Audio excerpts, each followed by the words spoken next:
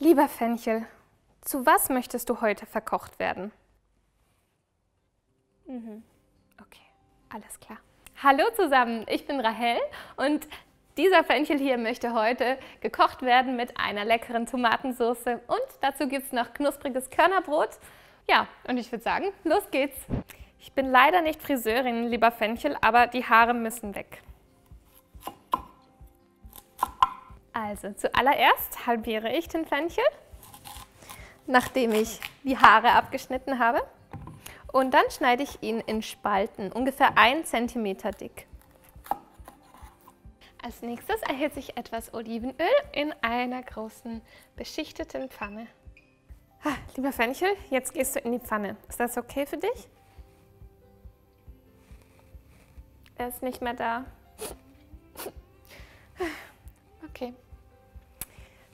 Der Fenchel kommt dann ins heiße Öl und wird beidseitig gebraten für ungefähr 2 Minuten.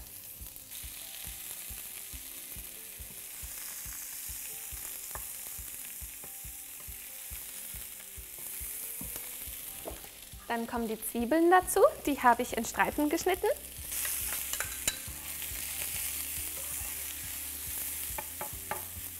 Während die Zwiebeln hier kurz mitbraten, hacke ich schon mal die Kapern.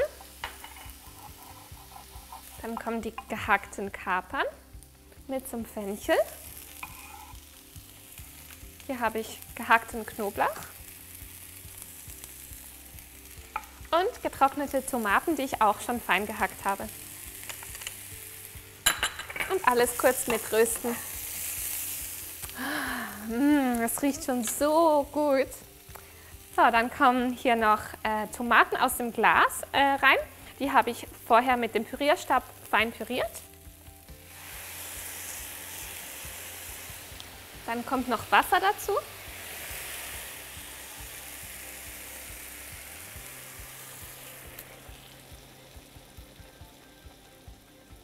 Zwei Thymianzweige, etwas Salz und Pfeffer. Sobald der Fenchel in der Tomatensauce einmal aufgekocht hat, reduziere ich die Hitze und lasse das Ganze für eine halbe Stunde ohne Deckel köcheln. In der Zwischenzeit kommt noch das Brot in den Ofen und damit es schön knusprig wird, bepinsel ich es mit etwas Olivenöl.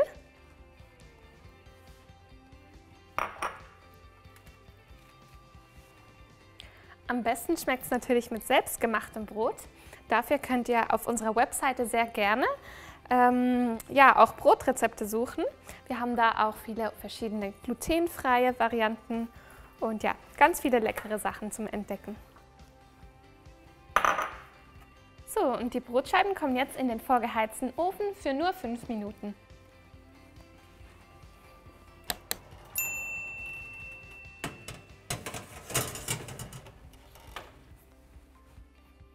Nachdem der Fenchel eine halbe Stunde in der Tomatensauce gekocht hat, entnehme ich die Thymianzweige. Dann kommt noch etwas Jakonsirup dazu. Die Süße vom Jakonsirup rundet das Ganze noch ein wenig ab. Dann habe ich hier noch frischen Oregano und auch Basilikum. Den ich frisch geschnitten habe. Mit frischen Kräutern schmeckt es doch einfach immer am besten. Wunderbar, diese Kombination. Alles nochmal vermengen. Nochmal mit Salz und Pfeffer abschmecken, falls dies nötig ist.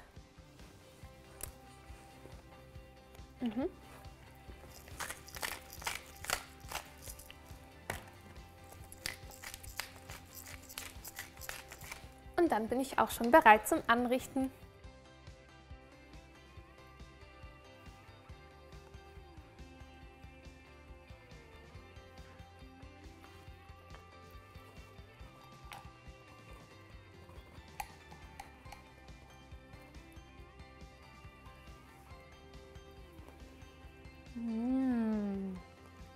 Ja, ich bin mir sicher, dass der Fenchel ganz zufrieden damit wäre, wie ich ihn jetzt zubereitet habe. Und ja, das war es auch schon mit diesem schnellen und einfachen Rezept. Ich hoffe, es hat euch gefallen. Ich grüße euch ganz herzlich da, wo ihr gerade seid von hier aus vom ZDG Kochstudio und hoffe, wir sehen uns bald wieder. Bis dann. Ciao, ciao!